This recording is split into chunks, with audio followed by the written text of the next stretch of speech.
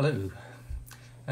Okay, this is my homework for the Paul McWhorter's Raspberry Pi Pico W lesson number 17, in which we are using a button with a pull-up resistor to turn an LED on and off.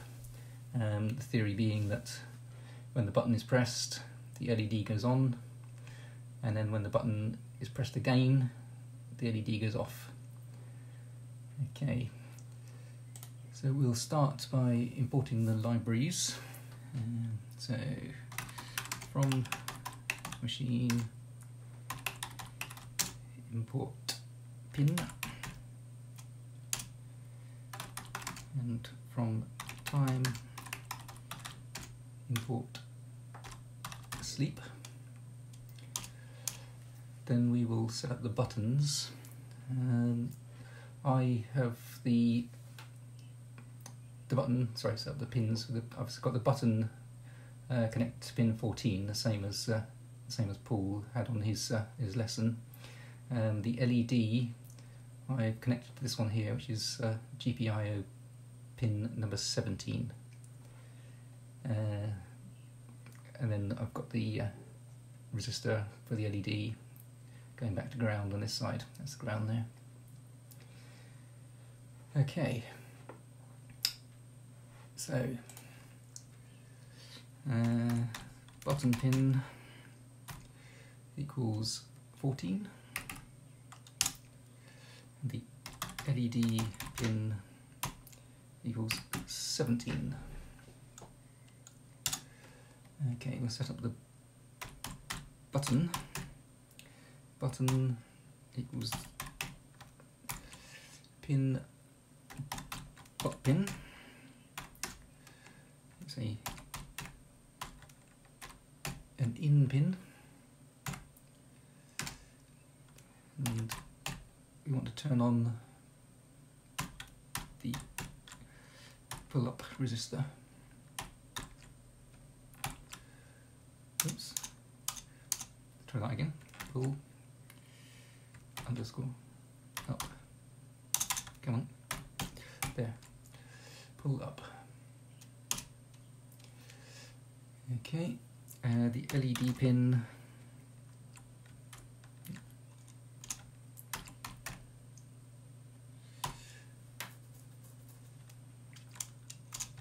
Sorry. LED. Let's start again. Equals pin LED pin, and that's an output on that pin. Okay. Now I'm going to start by checking the state of the button.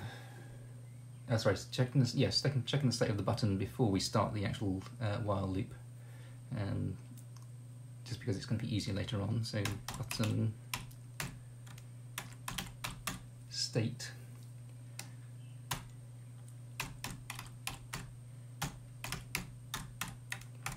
equals button value. So it'll give us a number for the button to start with.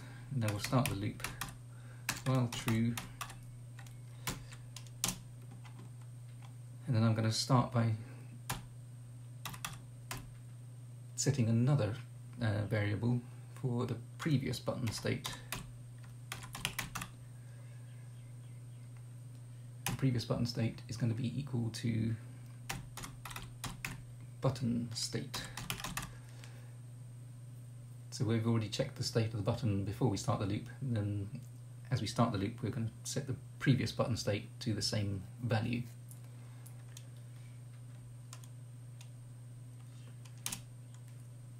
Then we're going to check the button state again.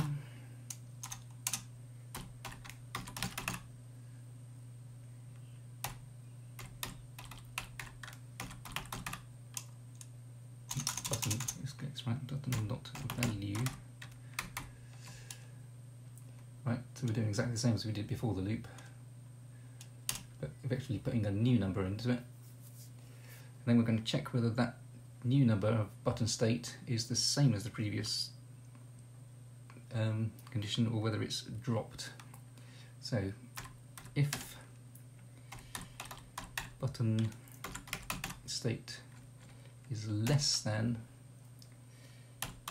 previous but state,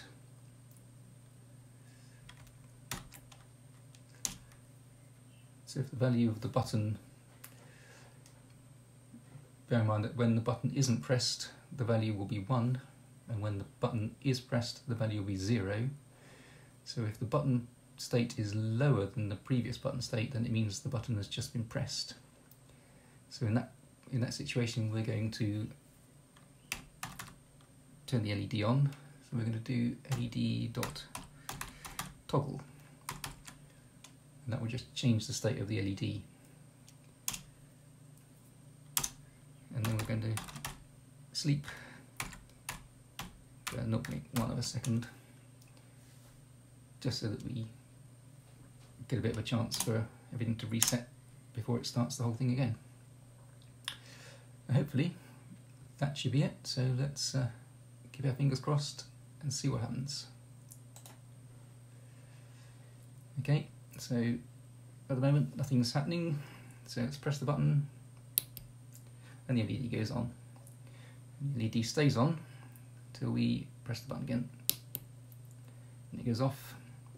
So each time we press the button it goes on, each time we press the button it goes off.